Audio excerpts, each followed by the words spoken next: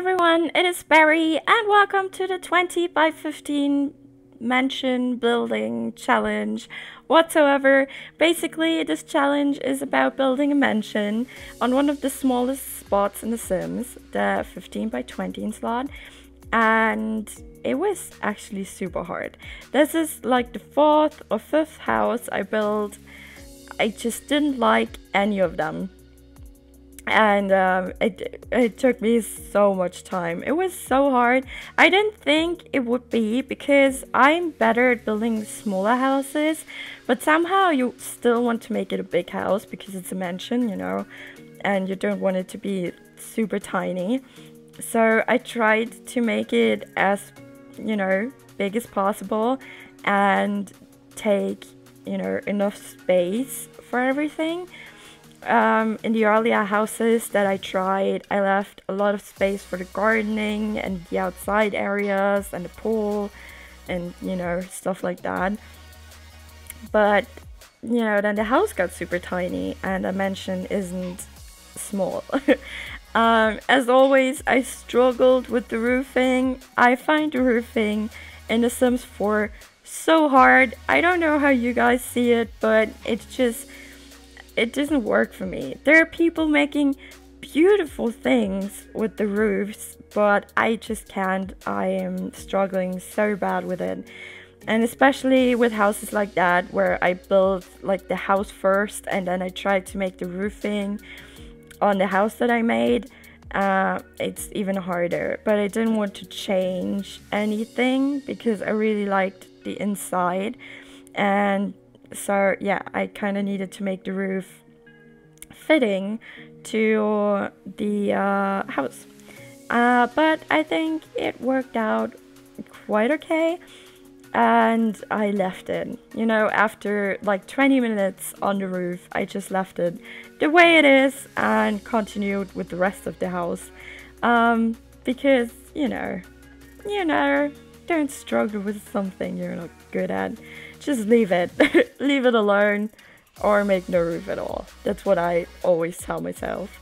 In general, it's not the most modern mansion. It's a pretty, you know, old rustical one with a lot of dark colors, a lot of brown, a lot of wood. You know, just a typical mansion like they always look like. I feel like they always kind of look the same. And I really, in the near future, want to do a huge ass modern mansion, but you know, like I said in all the other videos, I'm so busy at work right now that big projects like this are just, you know, they're not manageable for me right now. But I will do it one day. One day I'll do it and I'll build a big house. On the outside, I really try to play with the colors and patterns of the paintings a lot. I didn't, you know, want it to look super normal or standard, and I didn't want to use the same wallpaper on the whole house. I just wanted to play around a little, changed it a trillion times, changed it back, changed it, you know, back to something else, search for new patterns. It was just awful. I tested so many things, but I am quite happy with it in the end. Kind of like it. I did add a few things to the walls outside later. I don't know if I kept it in the video though, because it's already long. You know, for me the video is already long. It's 13 something minutes. I don't even know, but it's longer than my usual videos, and it's longer than I think most of the people will watch, you know. But if you jump right to the screenshots, or if you probably already jumped, well, and not even listening anymore, then I'm fine with it because I understand 30 minutes is a pretty long time. What to say about the inside? Well, I kind of really like the inside. It's still big rooms. They're not super huge, but you know, it's a small mansion. It's just a 20 by 15 slot, so it can't be extremely big. but I think for that small lot, it's still okay.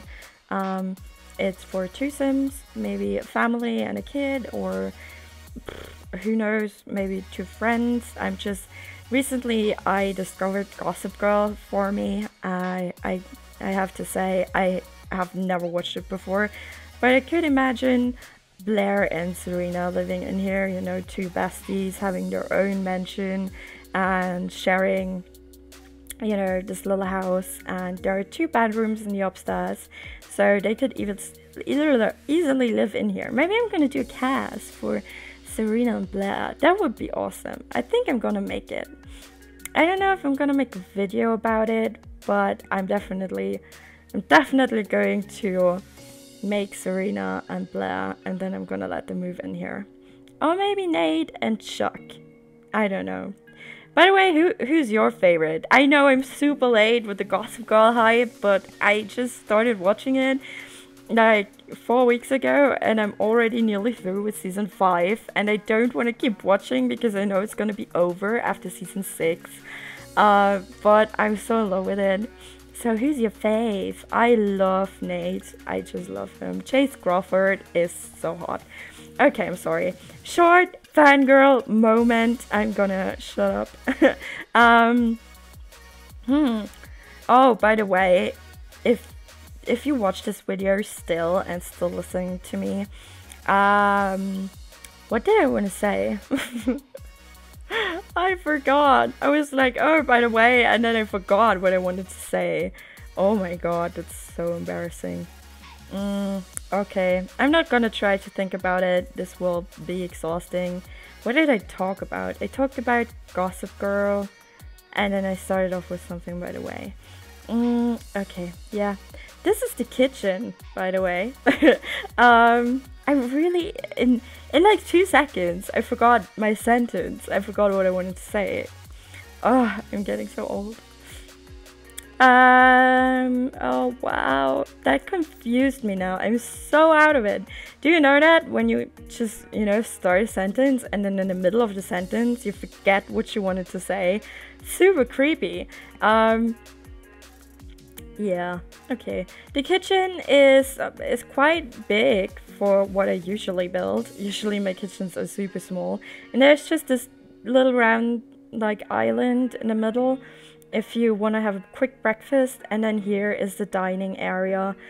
And I really wanted to have one. I could have made, you know, one big room, and I made a super huge kitchen with a middle-sized dining area, but I really wanted to separate it. And then there's this huge room for, I don't know, parties and stuff, and then there's the small kitchen for, or the big kitchen, but with the small eating area for quick meals, because you're not always, you know, making big meals, sitting down and eat with everyone. So this will be fine. And if they're already all there only, oh my god, I'm so sorry, if there are only 2 Sims living in there, the 2 places will be enough.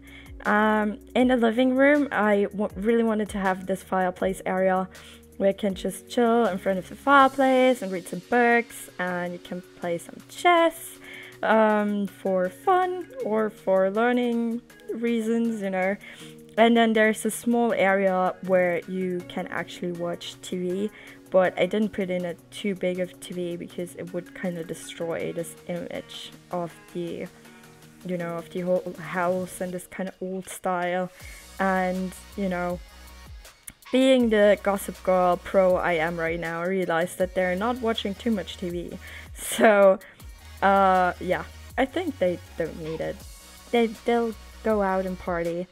The upstairs, I first thought of making it more modern because, you know, maybe an old couple lived in here, it was their mansion, and now someone new bought it, and they didn't renovate the downstairs, but maybe they would have renovated the upstairs, but then I just decided not to, and made everything in the same kind of style.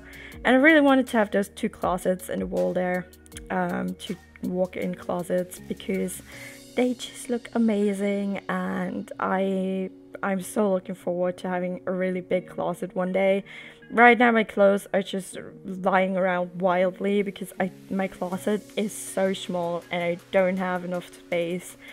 I don't know if you can feel me, but I think you can. I think every woman can, but my closet is really, really small and I can't afford to buy a new one because, you know, living alone, paying rent and stuff, it's hard. Outside I did my little plant area on the ground again. I just love it so much.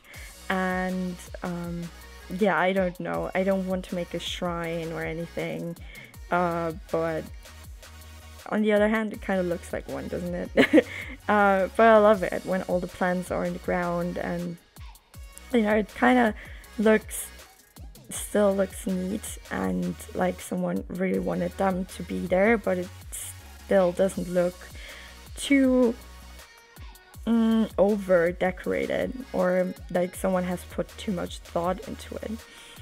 I don't know if you know what I mean. In the upstairs bathroom there's only the shower, therefore there's more space under the sink where they could put, you know, all their stuff and their makeup and everything. And it's a bathroom for both of them, it's not a room, you know, master's bedroom, bathroom.